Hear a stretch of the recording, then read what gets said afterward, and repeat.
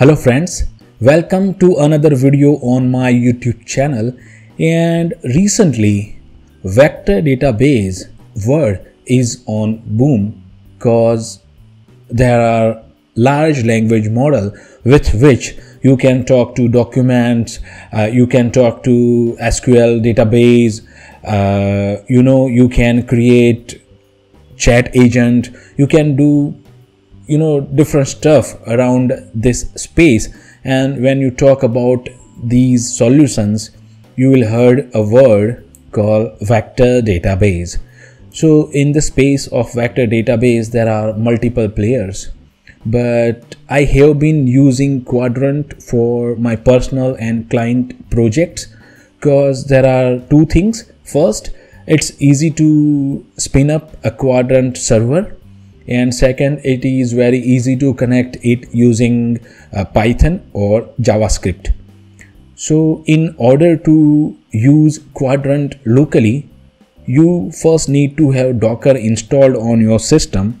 Once you have Docker installed on your system, you can simply pull the latest Docker image. And if I go to documentation, we will see a quick start guide as well.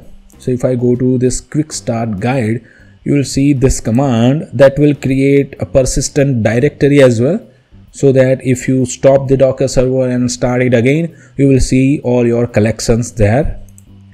So yeah, the Docker image is pulled now. So if I say Docker images, you will see that Qdrant latest is there. So I'll paste this command and it will spin up a local server, and we can see the dashboard here as well. So you can see I have a couple of collections here. Now I have a code written for this demonstration. So the first thing I'll do is that I'll create a virtual environment python 3 -m venv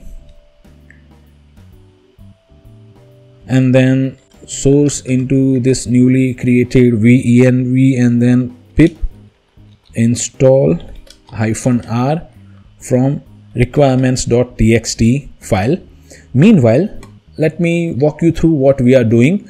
So we are using sentence transformer all mini lm l6 version 2 for encoding the text into vector, and then with the same encoder we will encode the query and then search into this space. Let me select the kernel here as well. I'm not sure why it's not showing the latest kernel. It is my venv that is needed to be connected. Yeah, let me do one thing first. Test.py, you can fall into this trouble as well. So from here I will select the latest kernel. Yeah, enter the interpreter path, find path. So yeah, it is here into the bin.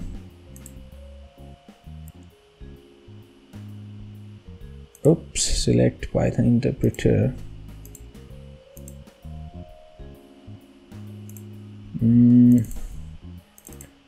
Bin, and then yeah, python 3.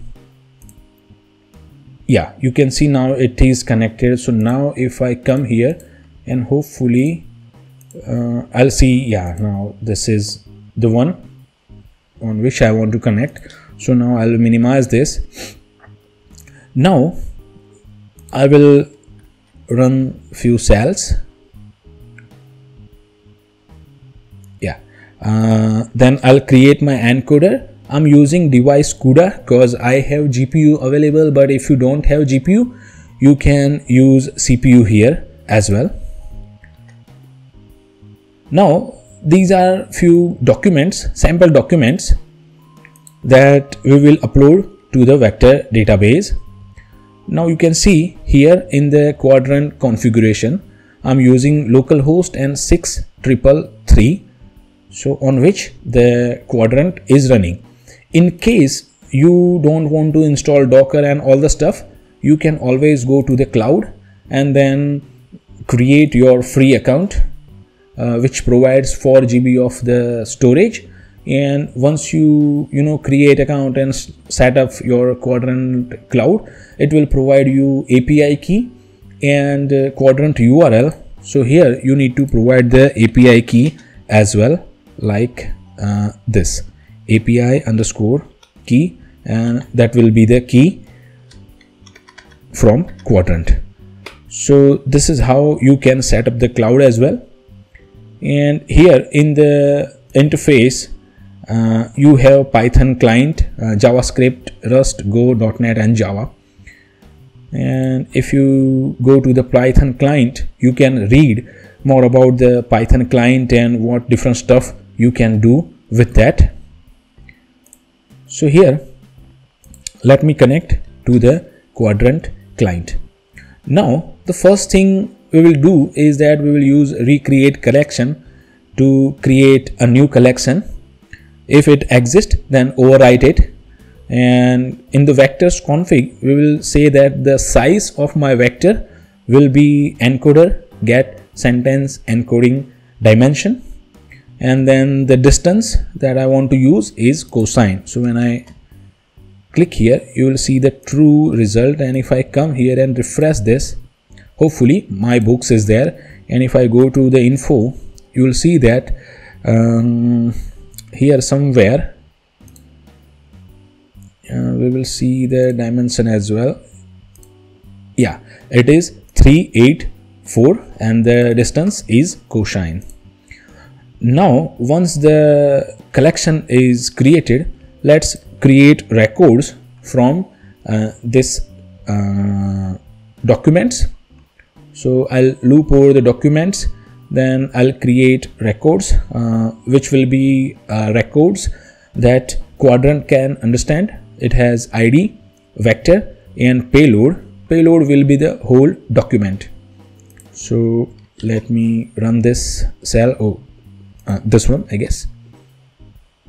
Yeah, if I just quickly see the records, you will see this kind of record that Qdrant understands. Now let's upload the records on the collection. So you can see it was very fast as well. And if I come to the points, you can see the points. So each point is a single document. You can see it has a key author, description, name, year. Now very quickly, let's run a simple query where the description has these words, or the description contains something around alien invasion.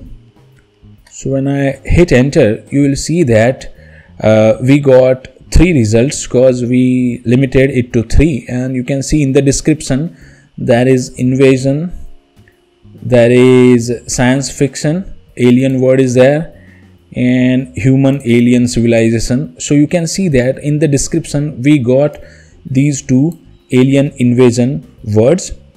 And further, let me walk you through a quick example where you can apply a query filter as well.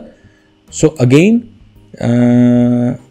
we are using the same thing to query alien invasion word, but I'm applying a query filter where we have model filters, and it must have these condition where the year is greater than or equal to 2000. So if I come here, you can see there is this 2008 one is there. One is 1898 and the third is 1979. So this will come into the result. So when I run this, you will see that we got the same result as well. So this is how you can very efficiently run kind of a semantic search on your vector database, and the Qdrant is very fast enough to search from thousands of documents. And further, if you go to Qdrant official website and under the tutorial section, you will find different use cases tutorial as well, and under the example section you will find different example developed by Qdrant, just to understand few things about Qdrant. And you can always look into the documentation, and here different things about the Docker image of Qdrant, like optimizing the resources, configuration, security, different stuff. So I hope this is informative to you, and now you are able to use Qdrant for your next project. However, this video is not sponsored by Qdrant, but I am very much in kind of love with Qdrant. After since few days I've been using Qdrant for my client and my personal project, so I thought to create a video on this. Finally, I hope you have gained some knowledge, and if you do so, please consider subscribing to my channel. That helps. Thank you for watching. Peace.